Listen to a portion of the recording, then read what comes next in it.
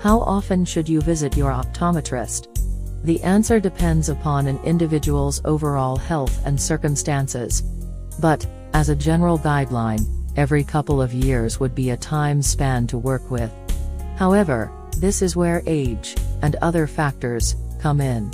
With children, it is common for eye problems to go undetected, and often learning difficulties are linked to sight problems. As you get older, early signs of cataracts, glaucoma, and macular degeneration can be detected.